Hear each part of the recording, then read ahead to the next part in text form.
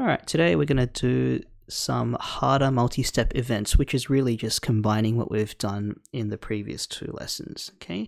And this stuff tends to be the hardest thing in this topic, so expect you may need to go over this a couple of times, but do try to understand this.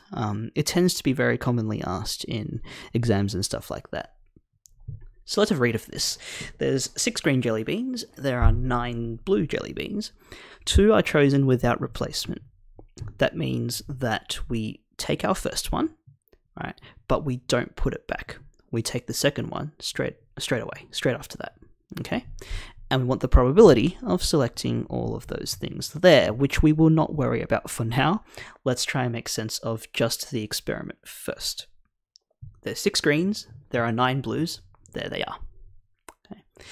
Now, when I take my first jelly bean, it's going to turn out to be either green or blue. There are only 2 possibilities there. Okay, and they are green and blue. And previously, when we did tree diagrams, every outcome in my tree diagram was equally likely. But this time, you can probably quite clearly see it's not the case. Right? Because there are more blue jelly beans, we have a higher chance of getting a blue one. So it's helpful to stop here and label each branch with the probability of selecting that outcome. Okay, so with 6 greens and 9 blues, there are 15 jelly beans in total. 6 of them are green, 9 of them are blue, so the probabilities you get should be 6 out of 15 for the green and 9 out of 15 for the blue. Okay. Now for my second stage in the tree diagram, so I'm going for my second selection now.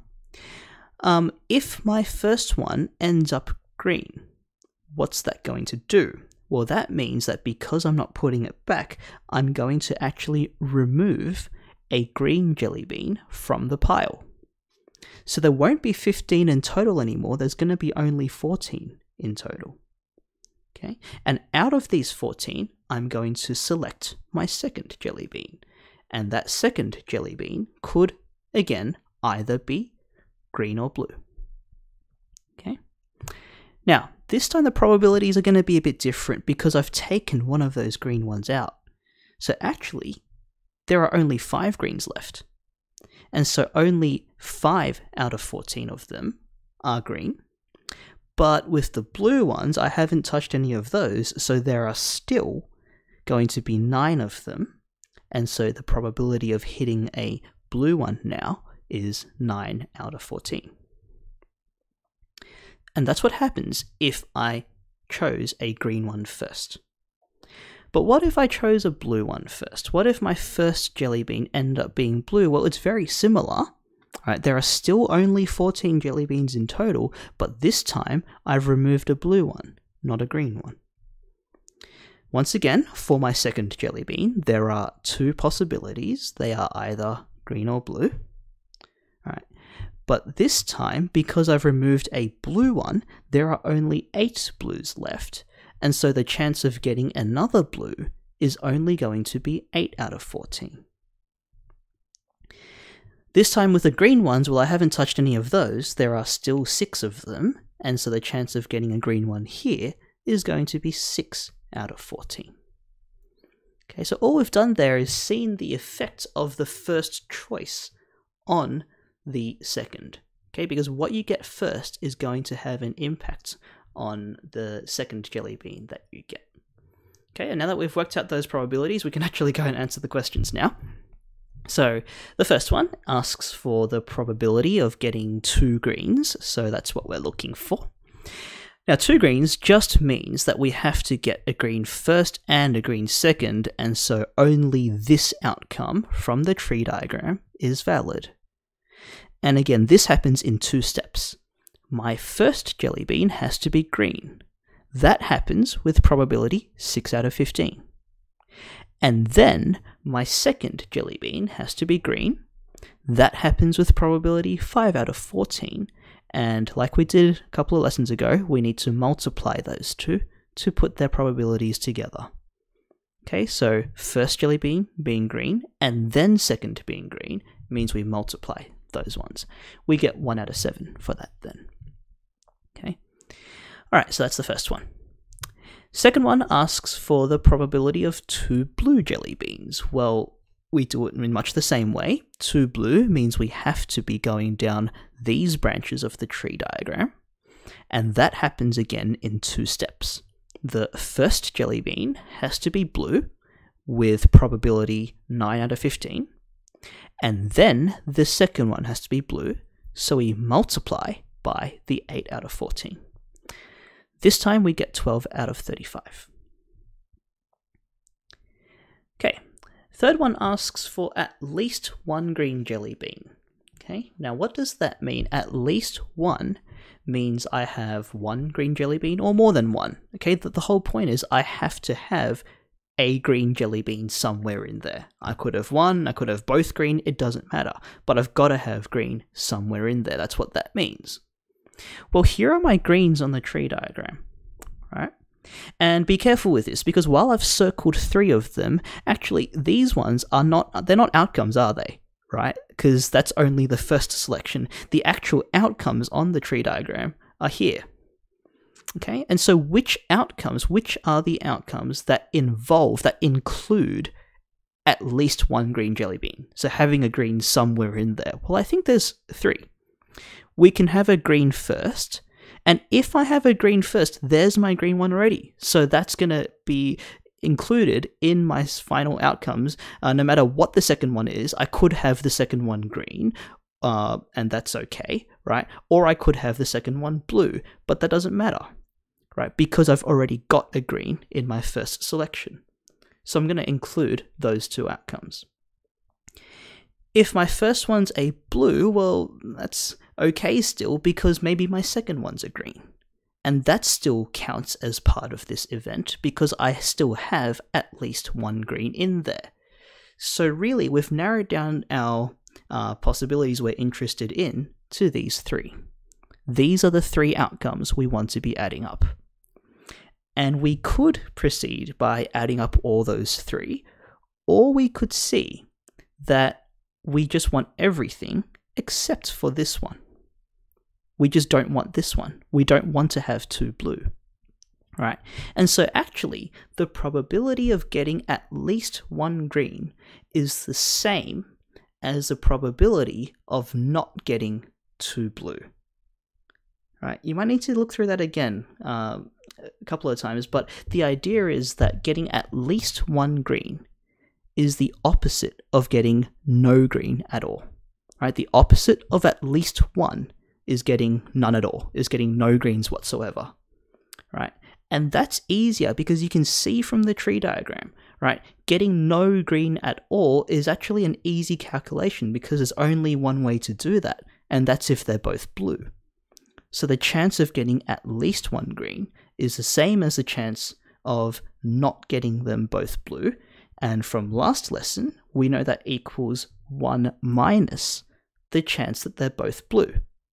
But we've just done that. Getting both blue is 12 out of 35. And so we do 1 minus 12 out of 35, and that equals 23 out of 35. Okay, and that is the same answer you would get if you added up all of those yellow outcomes by multiplying the 2 green-green and green-blue and blue-green and adding up all those answers. You could get the same thing, but this is the easiest way. Okay, and this is really what you should be thinking about when the question asks for the chance of at least 1, right? It's most often the easiest to look at the probability of getting none at all and then going 1 minus off of that. Okay, all right, part D. 2 jelly beans which are the same color. Well, same color means we might have them both green or both blue.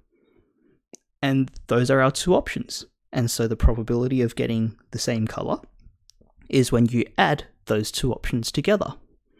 Good thing we did those already, so that's going to be the 1 in 7 for 2 greens, plus the 12 in 35 for the 2 blues. And so we get 17 out of 35. Okay. And finally, the last one, 2 jelly beans which are different colors. Okay.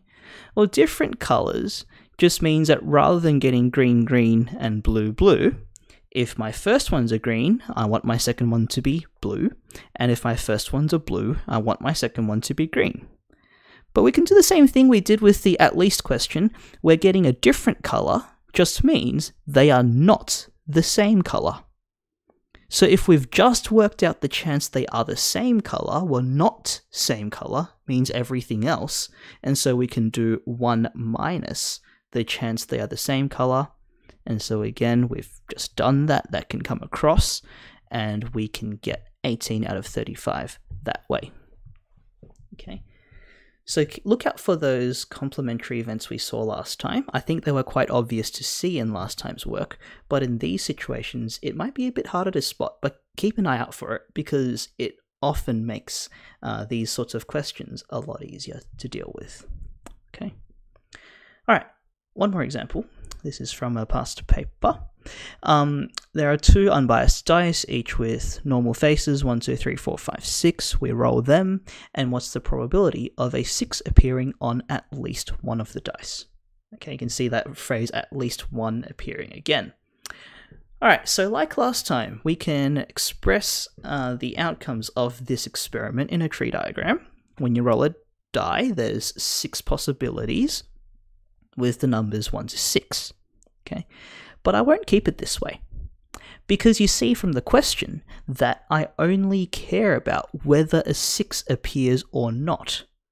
So I can simplify this tree diagram if I just group 1 to 5 together into just the event not getting a 6, while 6 gets its own special event. Okay? But when we do this, these 2 events, these 2 possibilities are of course no longer equally likely. We see that not getting a 6 actually has 5 options. I could get numbers 1, 2, 3, 4, or 5. So that happens with probability 5 out of 6, right? Whereas getting a 6 happens with probability 1 out of 6. Okay, that's for my first die. My second die, well, actually the first one doesn't affect the second one at all. So the same possibilities happen if my first one gets not a 6, it's the same situation. The second one could be not 6 with probability 5 out of 6, or it could be a 6 with probability 1 out of 6. So it's exactly the same situation because the outcome of my first die does not affect the outcome of my second die. So if I get a 6, the same thing happens and it doesn't change anything. Okay. Alright, now I want the probability of a 6 appearing on at least one of the dice. So I'm going to think the same thing I did last time, where 6 is appearing in these possibilities, and so all of these outcomes include a 6 somewhere in there, right? These 3 outcomes. But once again, it's easier if I don't think about adding up these 3 possibilities. It's easier to think of at least one 6 being the opposite of getting no 6s at all. And so we just don't want this outcome. Okay, now what's the chance that that happens? What's the chance of not getting any 6s whatsoever? Well, getting no 6s means that we want to miss the 6, so look back at the tree diagram. We want to miss the 6 on our first roll with probability 5 out of 6. And then we want to miss it again on our second roll with probability 5 out of 6 again. We multiply them and we get 25 out of 36. Okay, and so again, if we want to have at least one 6 appearing, it means we don't want to miss it altogether. We want to have a 6 somewhere in there, and so we want to get everything, so 1, take away the probability we just got of getting no 6s at all, and we get 11 out of 36. Okay, so I thought I'd show you that example just to give you another case of this at least expression appearing. Hopefully that one makes sense, but again, you might want to rewatch some of that if you need to. But the other thing I wanted to show you in this example was what happens if the first outcome doesn't affect the second one. So see how all of those probabilities are the same. It's 5 over 6, 1 over 6, 5 out of 6, 1 out of 6, and they haven't changed, okay? Because in some experiments, the first outcome affects the second, but in some experiments, it doesn't, and this is a case where it doesn't. Okay, and by reading the question carefully, you need to determine whether or not the first outcome has any effect on the second one. Okay, in this case it didn't. In the jelly bean one, it did. Okay, all right, that's all for today. Thanks for watching. See you next time.